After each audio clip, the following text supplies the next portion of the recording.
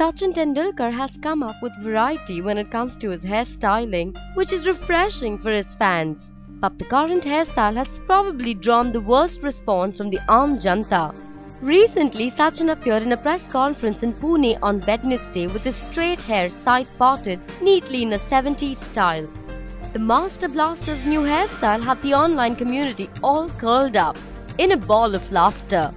His photo from the event immediately started trending online with fans comparing Sachin's latest look to the one in a funny ad.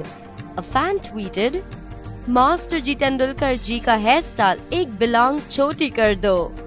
Cricket god Sachin Tendulkar's straight hair may have been a good experiment, but his curls suited him far better. We think it's high time he got them back.